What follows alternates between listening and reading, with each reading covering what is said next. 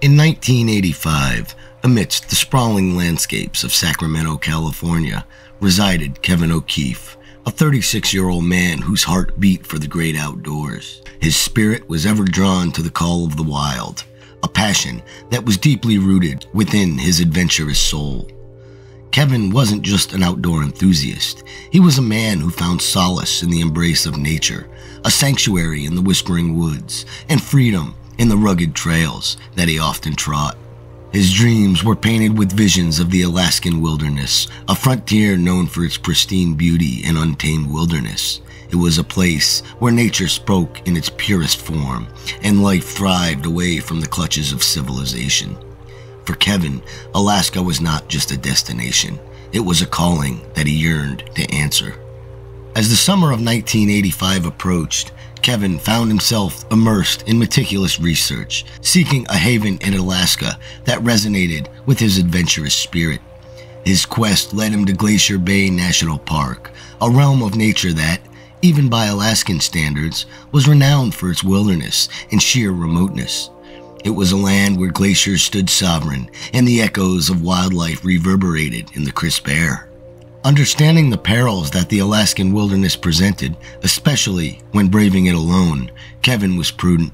He enrolled in a survival class specifically tailored for the challenges of the Alaskan wilds. He wasn't just a dreamer, he was a planner, a survivor, a man who respected nature's might and knew the importance of preparation.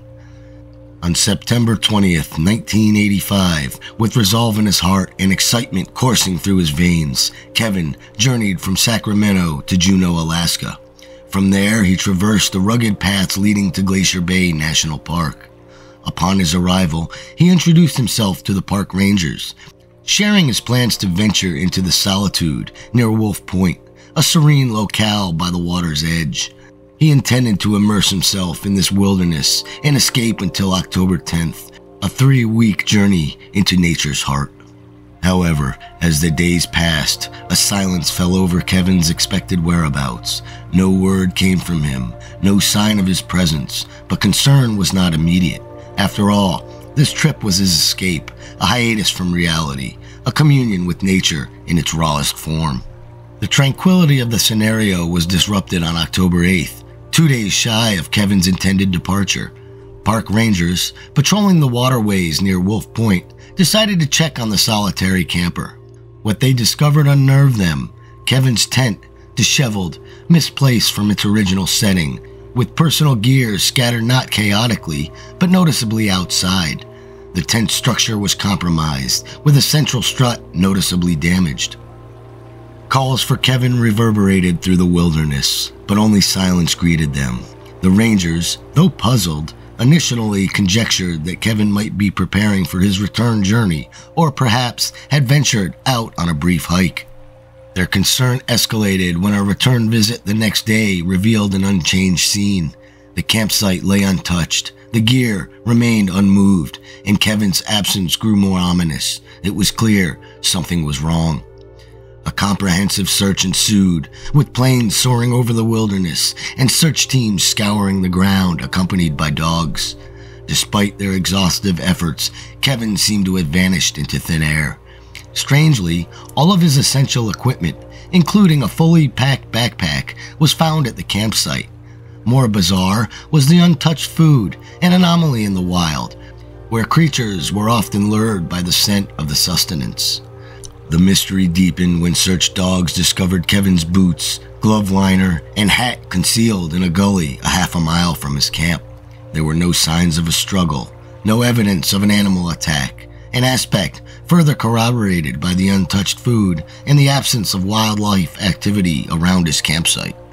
Desperate for answers, investigators approached Kevin's family, seeking insights into his state of mind or any underlying intentions.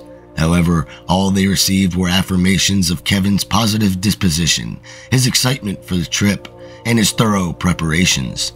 There was no inkling of despair, no desire for self-harm, no plans for anything but solitude in the embrace of nature.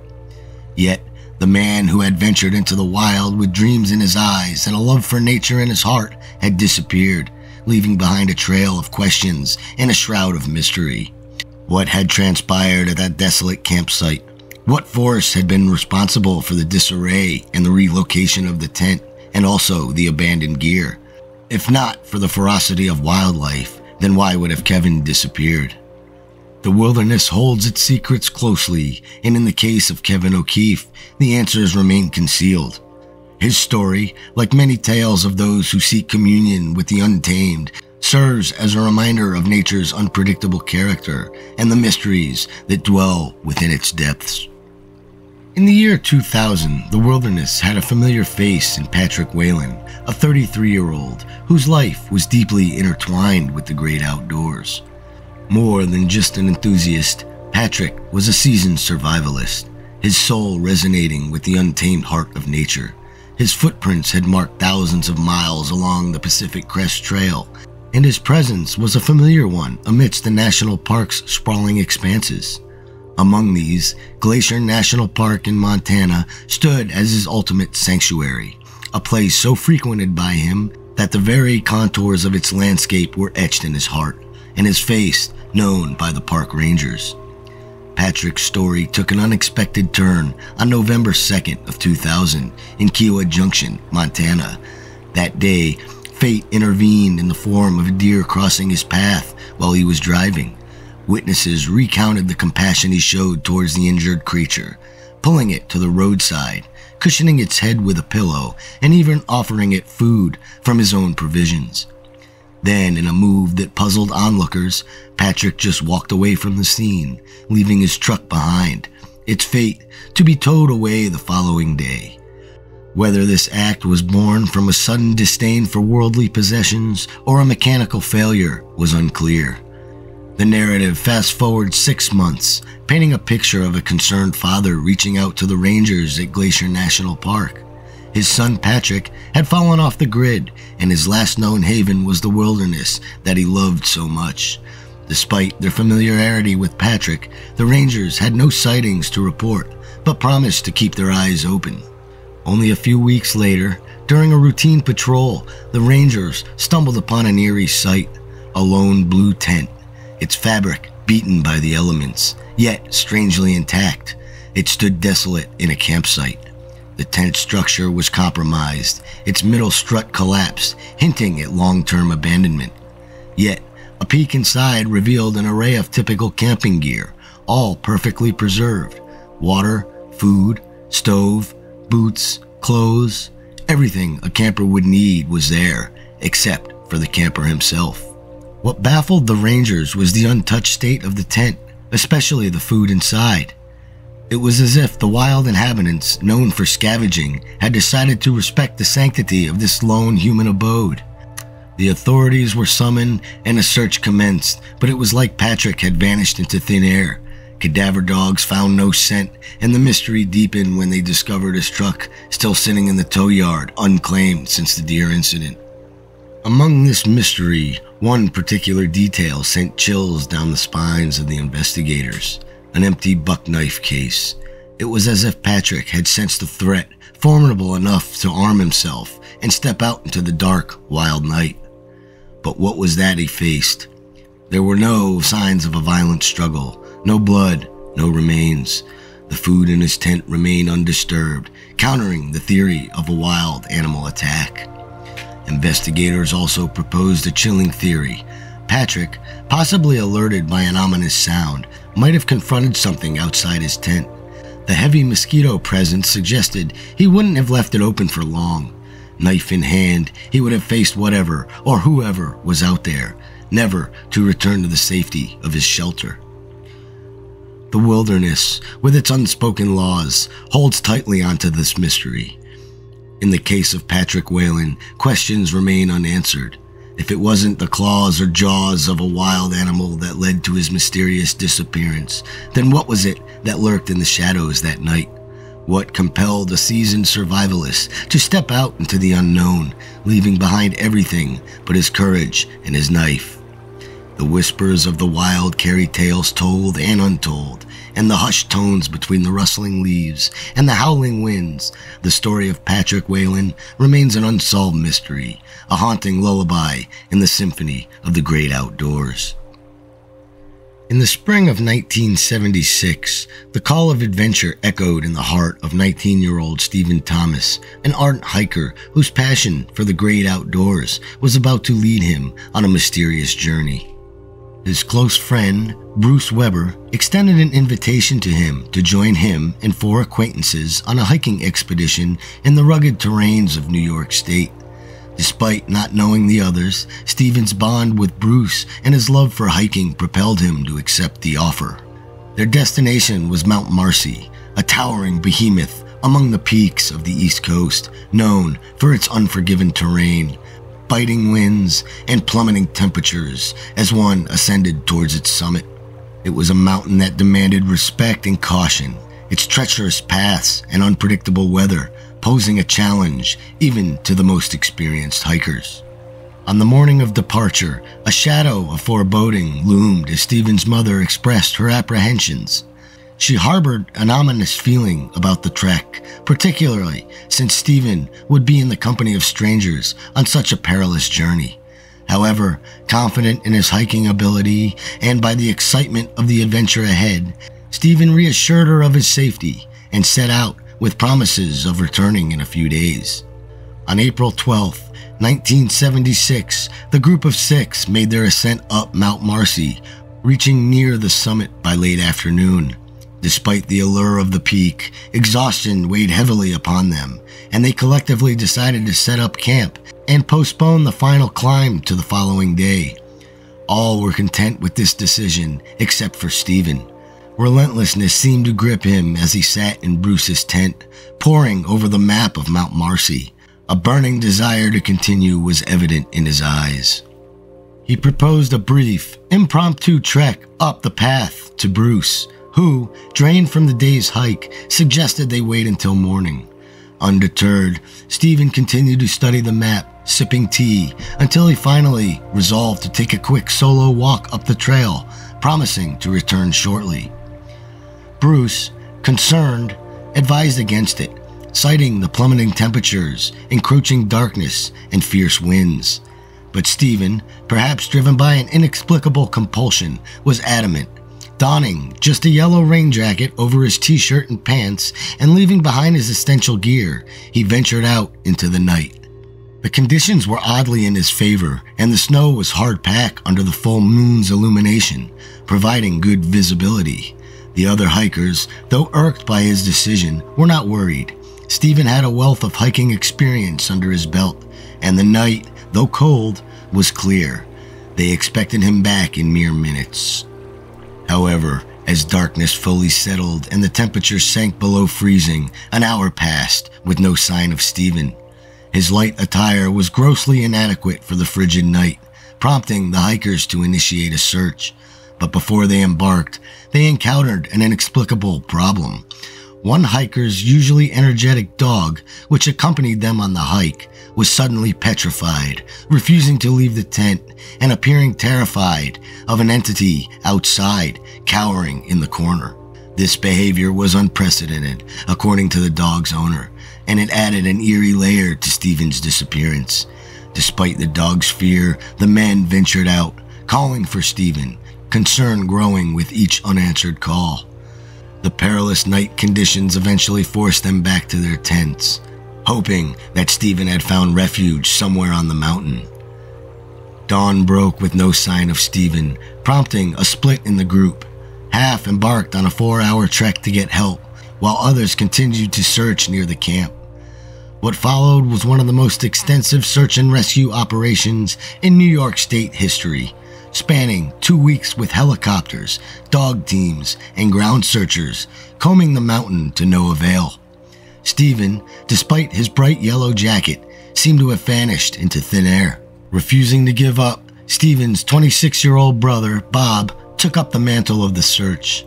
In peak physical condition and driven by his love for his brother, he dedicated an entire year to scouring Mount Marcy, becoming so familiar with its terrain that veteran park rangers joked that he knew it better than they did. Despite summoning over 600 times and covering more than 2,500 miles, Bob never found any signs of Stephen. However, his relentless search did lead to the discovery of another lost hiker's remains, bringing closure to a different grieving family. The mystery surrounding Stephen's disappearance proposed several haunting questions. What compelled him to venture alone into that treacherous night? What invisible terror kept the dog cowering in the corner of the tent? A fear so intense it chose isolation over following its owner. And how could Stephen, in his bright attire, elude detection, even after such an exhaustive search? The logical conclusion seems impossible. Stephen was not on the mountain, but if not there, where had he gone? Like many missing person cases in the wilderness, the answers remain elusive, lost perhaps to the wilderness itself. Yet, the human spirit's relentless quest for understanding persists, fueling theories and speculation about Stephen's fate on that fateful night in April of 1976.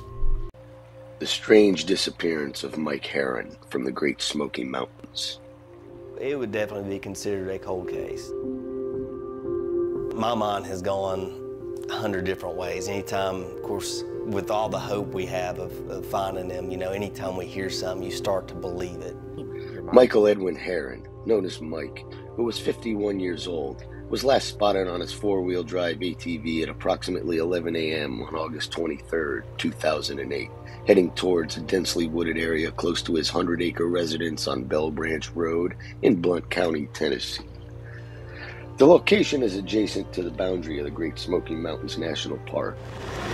Bell Branch is just a really small road, single lane. It borders the national park. It's sort of back in the corner, so it's really secluded and away from everything.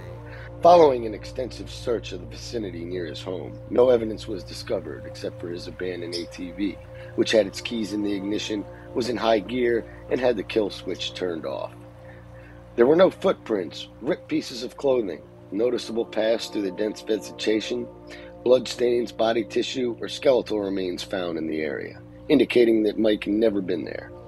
The authorities presume that he had either been abducted or lost in the forest, while the family suspects that criminal activity was at play. Despite the passage of time, no new evidence has surfaced, leaving the question of what occurred to Mike Heron on that fateful day in August 2008 in the wilderness around Happy Valley, Tennessee, unanswered. Believe it. Your mind's just going over so many different things, and you have so many different ideas and just so many questions that you just want answered. Mike Heron, who was roughly 5 foot 10 inches tall and weighed approximately 185 pounds, was last seen wearing a faded red t-shirt, khaki cargo shorts, and sandals when he disappeared. Had a snake bite scar on one of his feet, a surgical scar on the back of his knee, and a noticeable tattoo on his lower back, along with a few dental caps. Besides having mild high blood pressure, Mike was in good physical shape. He was a native of East Tennessee and attended Lanier High School, where he played football. Following high school, he worked as a trail trimmer for the Park Service, before starting a successful home building company, Mike Heron Builders, which his sons Matt and Andy also worked for.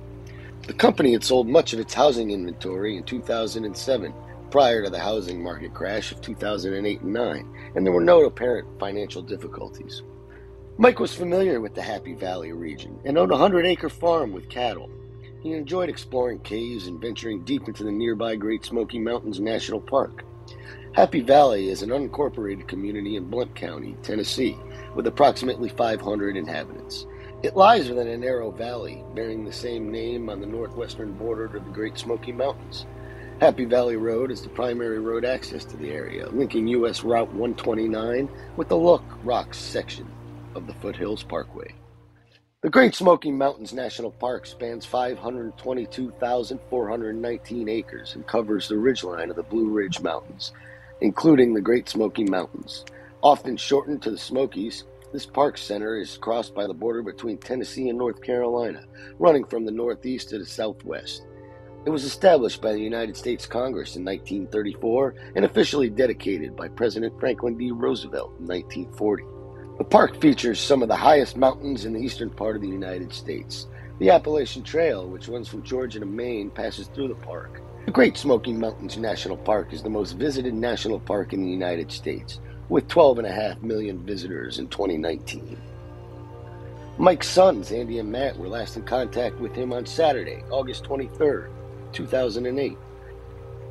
At around 9:30 a.m., Mike called his son Andy to inform him that he was leaving his condo in Maryville, Tennessee, and would be coming over to his house to collect a lawnmower and trailer for cutting grass on a property in Happy Valley.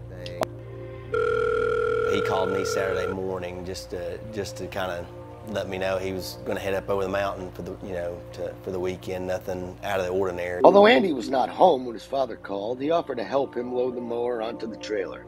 Matt, Mike's other son, received a voicemail from Mike with the same message.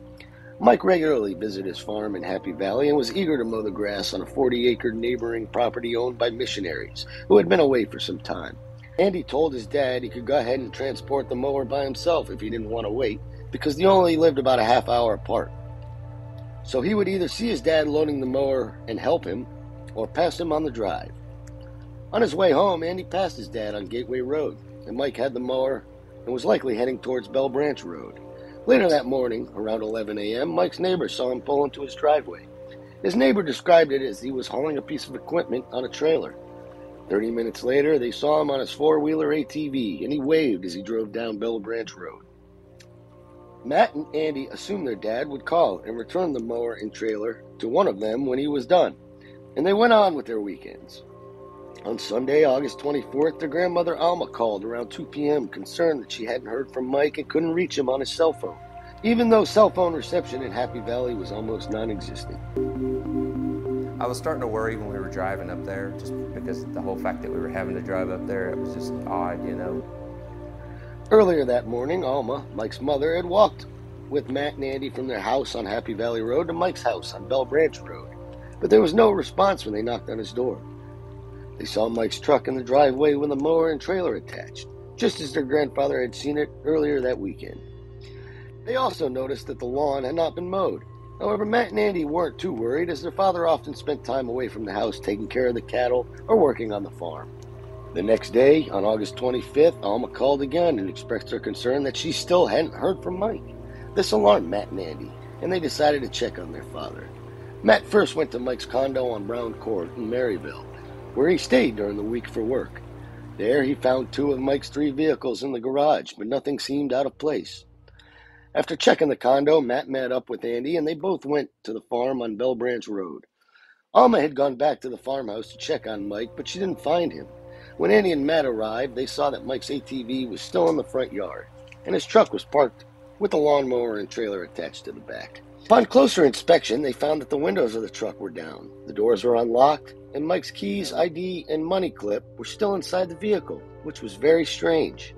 Matt and Andy came to the realization that the old ATV their grandmother had seen on Mike's property was still there, while the new one that Mike had recently purchased was missing. In addition, Mike's truck was parked in an unusual position, as it was normally moved before the school bus arrived on Monday mornings. Matt was particularly worried about the missing ATV, because it suggested that Mike may have been in an accident and unable to return to the farm. On Monday, August 25th, around noon, the men informed some of the close family members of Mike's disappearance and contacted their mother, who drove to Happy Valley to help them search. Matt and Andy began searching their father's property by repairing a flat tire on an old ATV and driving through all the ATV trails and nearby campgrounds in the national park. They were unable to find any signs of their dad. Around 3 or 4 p.m., Matt and Andy called 911, reporting their father Mike missing to the National Parks Service, who transferred the report to the Blount County Sheriff's Office. Blount That County was first called and immediately to the Blount County Sheriff's Department. And then within probably an hour or two, they had met us over at his house. Between 6 and 7 p.m., search teams from the Sheriff's Office arrived to the farm, talked to Mike's friends in the neighborhood, and attempted to track him with a sniffer dog. However, the search was interrupted by heavy rain that persisted for several days. The search teams agreed to meet with the family before daylight the following morning to continue the search for Mike. We were called out to his house. I remember it was raining. That's where the old one was parked, right there. Got everybody together on Tuesday morning very early, and that's when we were doing the grid searches and all of that. And Tuesday, I think, around lunchtime is when they had found the four-wheeler. It was just really oddly placed. Didn't really find a whole lot of evidence. We grew up riding four-wheelers and dirt bikes. Me and my brother did, and my dad, and all of us did. And, you know, when you turn something off, you know, that has an ignition switch and a key, you turn the key off or it'll drain the battery, you know, the lights and stuff. Gary Whitehead, one of Mike's neighbors who lived on Bell Branch Road, offered to lead search parties despite being in his 80s. When Mike went missing, Grady caught a glimpse of him as he drove past his house on his ATV and waved at him. The Heron and Whitehead families shared a close bond, having worked as a park ranger in the Great Smoky Mountains National Park for more than 3 decades. Grady was well versed with the terrain and possessed excellent tracking skills, and he couldn't believe Mike would just go missing. He was confident in his ability to locate Mike because the thick vegetation and habitat would leave a telltale sign, like flattened leaves, snapped twigs, and crushed bushes if someone had walked through an area or taken a tumble and then tried to seek help. On Tuesday, August 26th, a friend discovered his missing ATV around 12:05 p.m. near Happy Valley Loop, a road leading to Bell Branch Road and about a mile from Mike's residence. The ATV was in an uncommon location near an abandoned cabin and close to the national park, but not inside of it. It appeared to have been abandoned in a hurry or purposely ditched in the thick brush. The vehicle was undamaged and still had fuel in the tank, but it was found in high gear on a steep hill with the ignition switch on and the kill switch off, which was unusual behavior for Mike. Matt, Mike's son, noted that his father would never leave an ATV on as it would drain the battery. Upon seeing the ATV, Matt and his brother knew it was their father's, but they had no explanation as to why it was in that location. They immediately suspected foul play. The next day, over 50 community volunteers and deputies searched the area where the ATV was found. The search proved fruitless as no trace of Mike or any clues were found. The rain made it difficult to gather any forensic evidence, and the searchers could not find any footprints or a trail in the thick underbrush.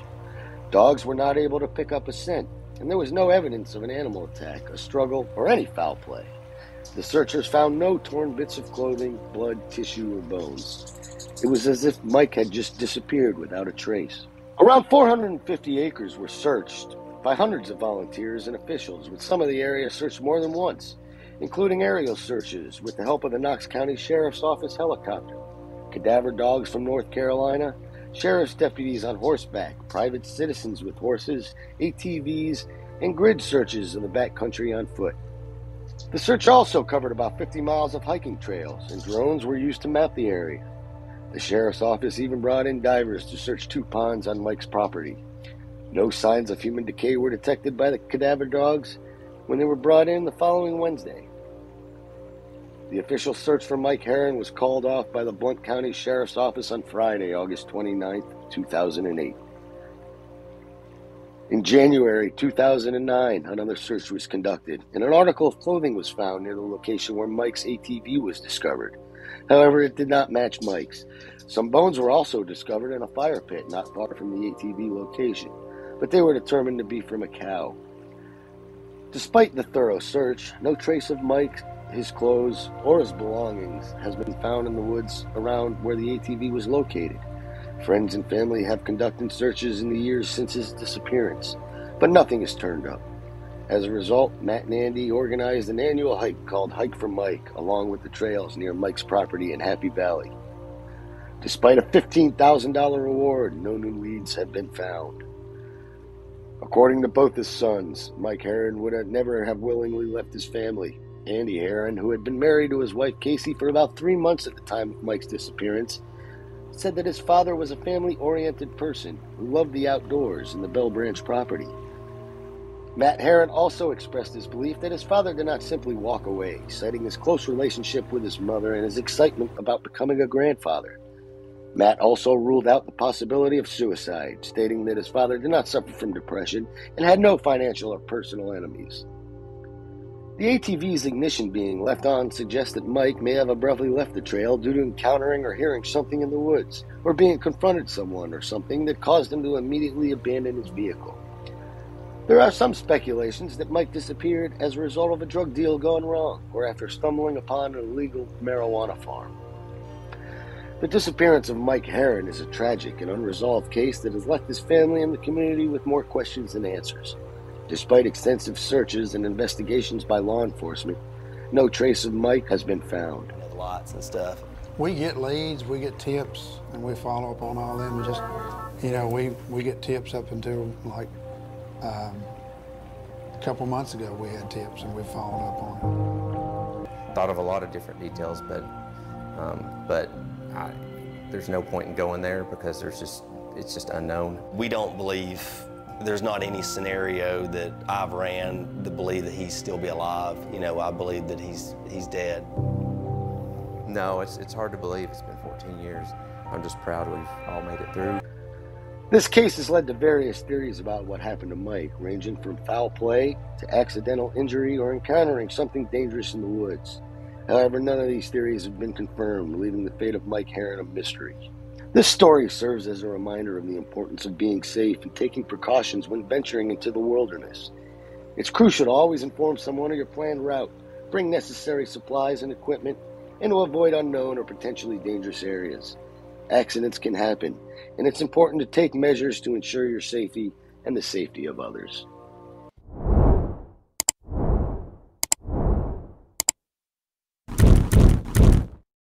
In southeastern Arizona, nestled amongst the remote Chiricahua Mountains, lies a vast and rugged expanse of land known as the Chiricahua National Monument. This area is characterized by steep gullies, canyons, jagged rocks, and massive boulders balancing atop each other, creating a landscape that resembles the moonscape of some alien world. Despite its otherworldly appearance, the Chiricahua National Monument is part of a national park system. It holds a place on the National Register of Historic Places and is renowned for its natural beauty and unique rock formations. Visitors to this area can experience the wild and often lethal beauty of this land by hiking its scenic trails. However, the Chiricahua National Monument is also known for one of the most puzzling unsolved national park disappearances on record. The disappearance in question involves Paul Fugate, who at the time was a 41-year-old law enforcement ranger working for the National Park Service and stationed at the Chiricahua National Monument. Fugate was known for his enthusiasm as a ranger, his love for adventure, and his experience as a hiker. He was also highly knowledgeable of the region's terrain and geology. On January 13, 1980, a Sunday afternoon, Fugate told a seasonal staff member working with him at the Park Visitor Center that he was going to check the trail leading to a new 400-acre parcel of land acquired by the park called Fairway Ranch. After telling the staff member to close down without him if he wasn't back by 4:30 p.m., Paul Fugate, a seasoned park ranger, set out on the well-marked trail to the Fairway Ranch in his full ranger uniform and badge. It was supposed to be a quick hike, and Fugate didn't even bother to take his radio with him. He waved goodbye and casually walked out of sight. He then seemingly disappeared off the face of the earth. This would be the last confirmed time anyone would see him. When Fugate failed to return on time, a search was launched that involved tracking dogs, aircraft, and hundreds of law enforcement personnel from various agencies, including the National Park Service, the local Sheriff's Department, the Bureau of Land Management, the U.S. Forest Service, and the Southern Arizona Search and Rescue Association. Family members and volunteers also joined in on the search, starting with the trail to Fairway Ranch, where no trace of Fugate could be found, despite the search expanding to cover 17 square miles of rough and rugged terrain. Law enforcement authorities became increasingly desperate to locate Fugate and posted a $5,000 reward, which quickly ballooned to $20,000. However, none of this produced any leads. The only clue that seemed promising was from a witness who, under hypnosis, claimed to have seen Fugate unconscious in a truck between two unidentified men. There was absolutely no corroborating evidence to support this, and the witness himself admitted he could have been mistaken. The vehicle was traveling very fast, and ultimately, this lead led nowhere. Although it was widely assumed that Fugate had met with foul play, there was no concrete evidence to support this theory also. As the search for Fugate continued, various theories circulated about his disappearance. The most popular theory suggested that Fugate had stumbled upon drug dealers in the area and was either kidnapped or murdered, but once again, there was no evidence to support this. Another theory suggested that Fugate may have been attacked by a wild animal, or had suffered an injury from falling, but considering his experience as a ranger, it was considered unlikely. Another possible theory was that Fugate intentionally disappeared. One clue that supported this theory was his instruction to the visitor center staff to close the center if he had not returned by 4:30 p.m., suggesting that he knew he might not be back. However, Fugate's family has challenged the theory that he abandoned his post, as he had left all his money and belongings at his home, as well as an expensive car he had been restoring and his beloved camera equipment. Paul and Dodie's longtime friend Barbara Elfbrand admits the mystery is often on her mind. I don't have the belief that I did originally that it would be solved. All the good clues or breakthroughs have led to walls which they couldn't get through. I know that Paul didn't just leave on his own, and I would like to know what happened to him, and it would be closure, it would be peace. Fugate's disappearance is still one of the most puzzling unsolved national parks vanishings on record.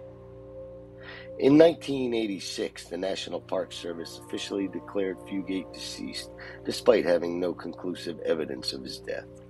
There have been criticisms of the authorities' handling of the case, including accusations that they did not take appropriate measures, such as extending the search area beyond the parkland, and that the FBI did not take the case seriously enough and tried to dismiss it. Despite the lack of evidence, rumors and theories about Fugate's disappearance have continued to circulate. Some have speculated that he stumbled upon drug dealers in the area and was killed or kidnapped, while others have suggested that he may have been attacked by a wild animal or intentionally disappeared. While there is no concrete evidence to support any of these theories, the mystery surrounding Fugate's disappearance has yet to be fully resolved. In June of 2018, the National Park Service made a surprising move by reopening the decades-old case of Paul Fugate's disappearance. This announcement was made suddenly and without explanation, but it came with a substantial increase in the reward for information, which now stands at $60,000. The National Park Service cited the discovery of new evidence as the reason for this decision, although no specifics were given. The sudden reopening of the case has raised questions and speculation about what this new evidence could be and whether it is significant enough to bring the case to a close. When the National Park Service was asked about the new evidence, they replied with, quote, "We have no new information and respectfully decline to interview at this time." The fact that Fugate's case was reopened after so many years is unusual, and it suggests that authorities have reason to believe that they may finally be able to solve this mystery. However, whether this means that they are close to finding Fugate or discovering what happened to him remains to be seen. The circumstances surrounding his disappearance are murky and riddled with theories, rumors, and speculation. The lack of evidence or leads has made it challenging for investigators to determine what really happened to Fugate. What makes this case particularly strange is that most National Park Service rangers who have gone missing have been found, or at least some trace of them have been discovered. However, in Fugate's case, there is no concrete evidence to indicate what might have happened to him. Despite the renewed interest in the effort to solve this case, it seems that the disappearance of Paul Fugate remained a baffling mystery, at least for the time being. 64 years old, Randy Morganson had been a backcountry ranger at the Sequoia and Kings Canyon National Parks for 28 seasons, making him the most experienced ranger in the High Sierra. On July 21st, 1996, he wrote a note on his tent, though he mistakenly wrote June 21st instead of July, indicating that he would be gone for a few days, and left his station near Bench Lake without his Smith & Wesson .357 Magnum. Unfortunately, Randy never returned and was never seen alive again. Randy had grown weary of dealing with what he referred to as Swinus Americanus, a type of backpacking tourist whose trash he had to clean up and whose bad behavior often caused him great frustrations. Sadly, this story involves the infidelity and the death of a highly experienced seasonal park ranger who had dedicated much of his life to the National Park Service.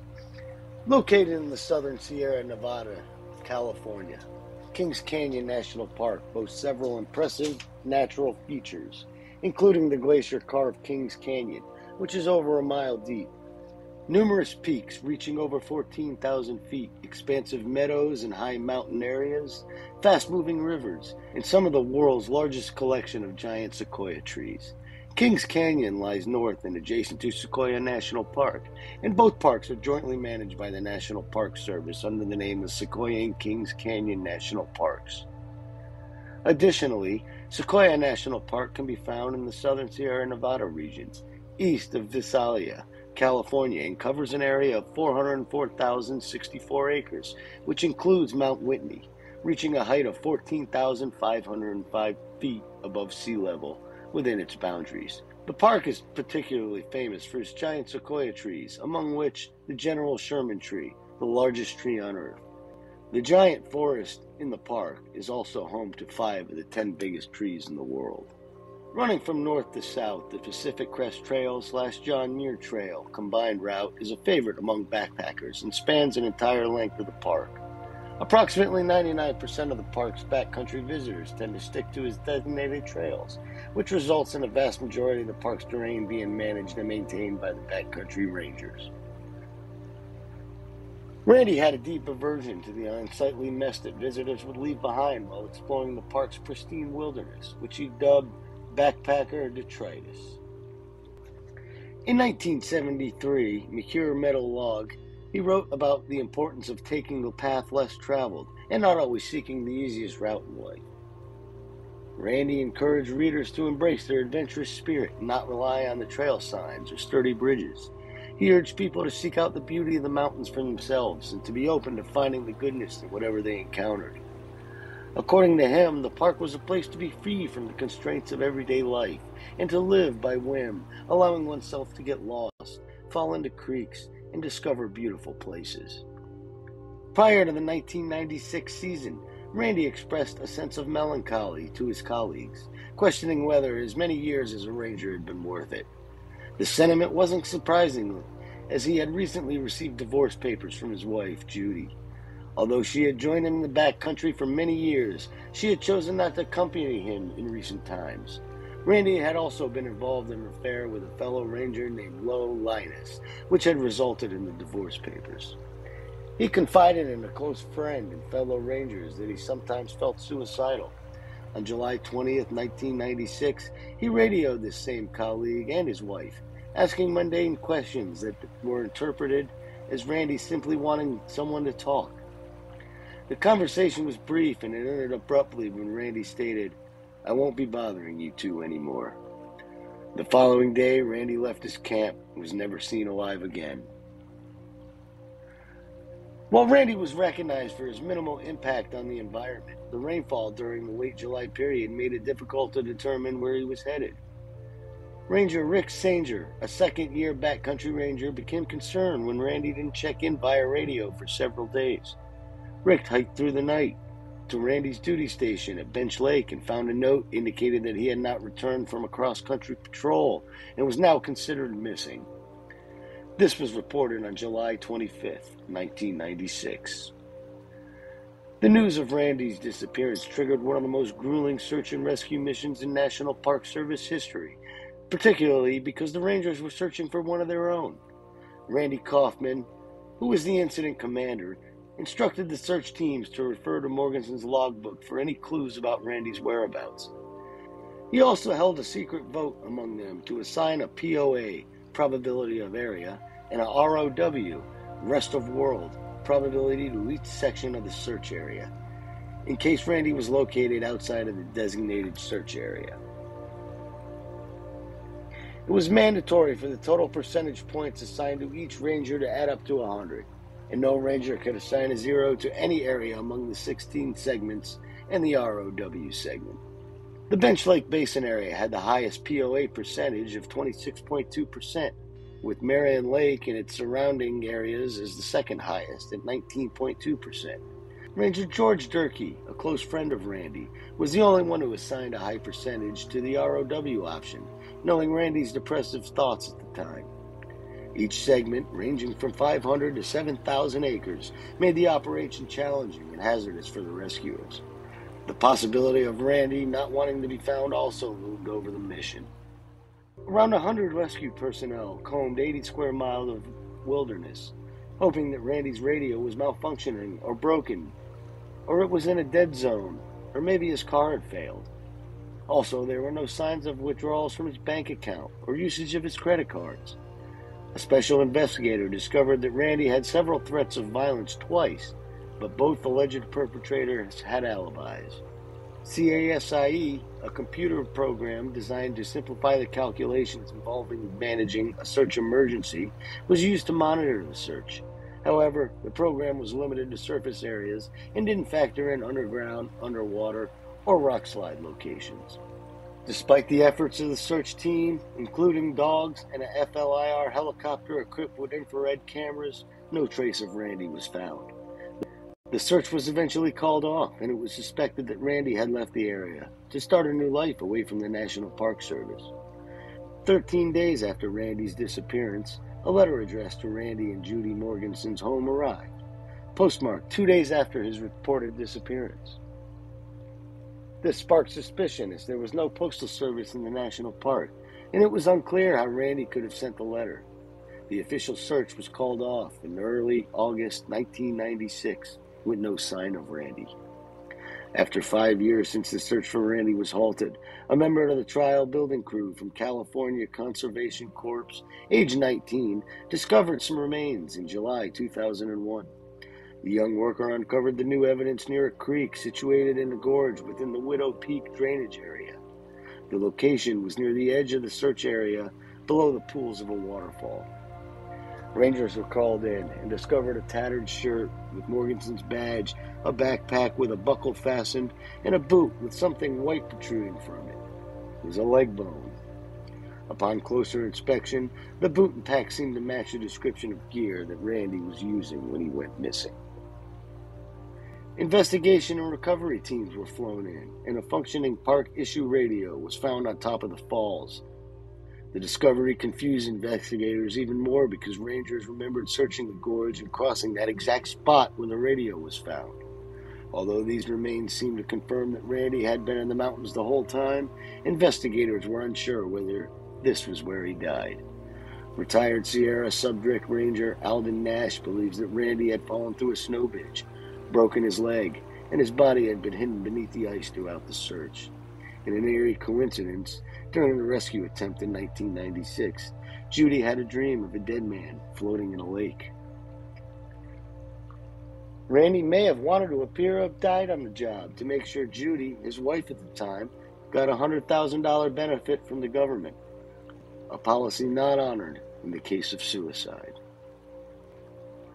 The disappearance of Randy Morganson provided several valuable lessons, including preparation is key. Randy was an experienced backcountry ranger, but he still encountered unexpected circumstances that led to his disappearance. It's important to be well prepared with appropriate gear, supplies, and knowledge before heading out into the wilderness. Safety procedures should always be followed.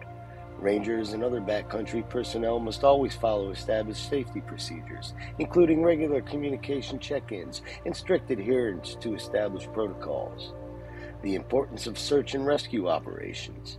The extensive and emotionally draining search and rescue operation for Randy shows how critical these operations are in helping locate and recover missing persons. The value of technology in search and rescue operations. The use of the Computer-Aided Search Information Exchange, CASIE, C-A-S-I-E, and infrared cameras help to streamline and focus the search for Randy. The power of perseverance. Despite the challenges and frustrations encountered during the search for Randy, the search and the investigation teams persevered and ultimately discovered his remains, bringing closure to his family, his colleagues, and his friends.